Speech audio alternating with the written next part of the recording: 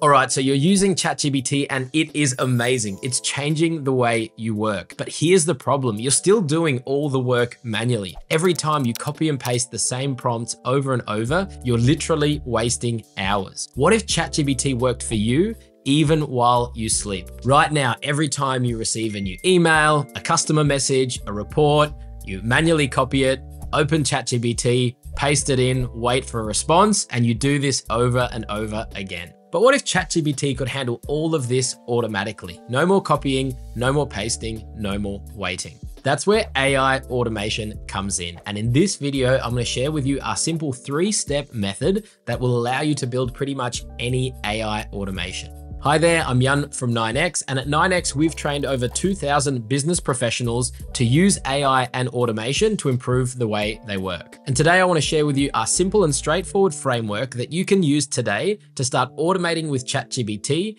even if you have zero technical experience. So here's what you'll learn. First, we'll take a look at choosing the right automation tool. Then we'll show you how to connect your automation tool with ChatGPT.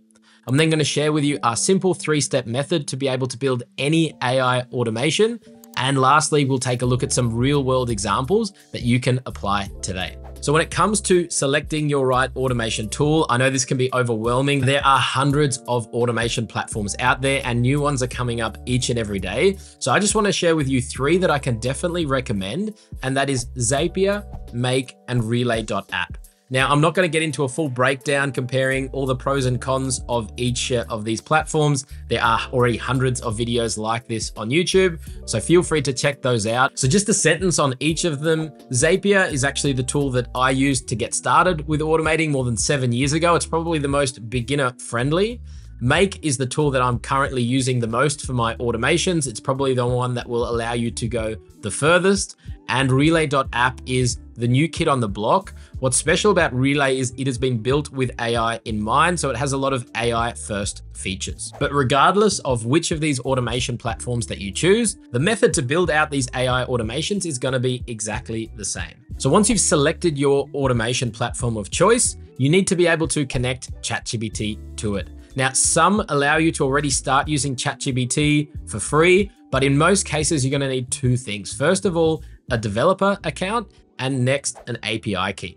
Now, the developer account is important to differentiate. This is not the same as the ChatGPT account that you're using. Even if you have a paid ChatGPT account, you will need to set up an OpenAI developer account. Now, I have a full video outlining this process. It is super quick and super simple, so be sure to check that one out before you get started. So onto our 3-step method that will allow you to build pretty much any AI automation, and it's simply get, prompt, transfer. Now, you can see why it's going to be super easy to remember. Get, prompt, transfer, GPT. Pretty much any AI automation that you build will involve these 3 steps. So what does it mean? First of all, get means we need to start our automation by getting some data from somewhere. So that could be when a new email is received. Next, prompt, we're going to prompt ChatGPT, and that could be to maybe come up with a proposed reply to the email.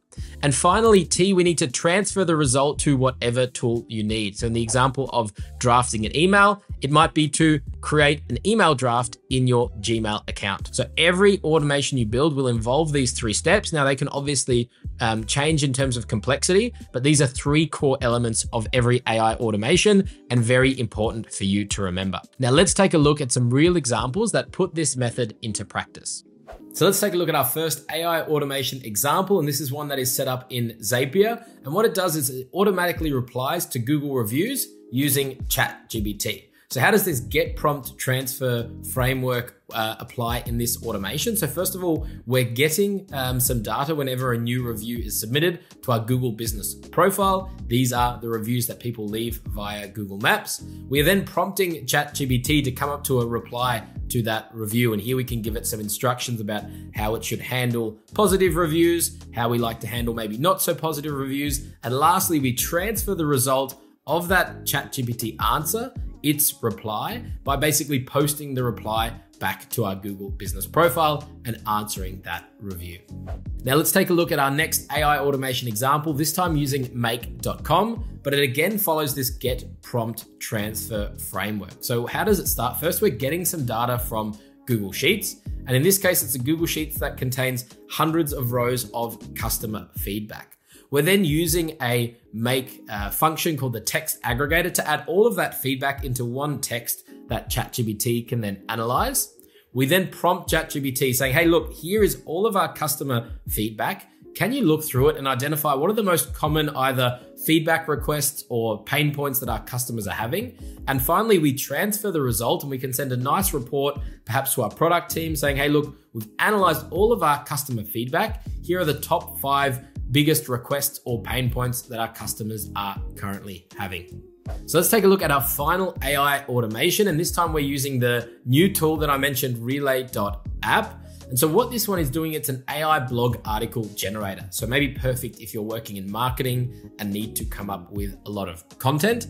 What it's doing here, it's again getting data from Google Sheets. So imagine you have a Google Sheet set up where your team can add different blog article ideas and maybe another column for the keywords that should be included. We can then prompt ChatGPT and feed in those ideas and ask it to generate a blog article for us. And finally, we're going to transfer the result by publishing that blog article to Webflow. But what you might notice here is a step that's particular to Relay, a really great feature that they've added, which is called human in the loop. So how this one works is we can choose to basically send and have a human approve what the AI has created. So these can be sent via email, Slack DMs, or a Slack channel. You need to assign it to a person, and then you can put in here the result that ChatGPT has come up with and ask them to approve it. And only after they approve it, does it actually continue with the next step and finally transferring that result. So whether it's about publishing content and you want to have a bit more control over it, or maybe you're having ChatGPT generate email replies and you don't just want the AI to directly send this off, this human in the loop is a great step to add into your Get Prompt Transfer framework.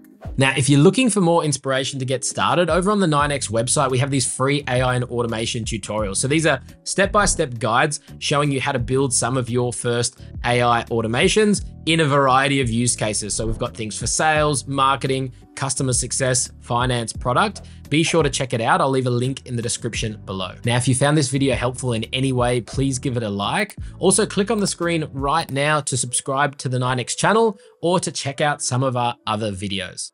Until next time, happy automating.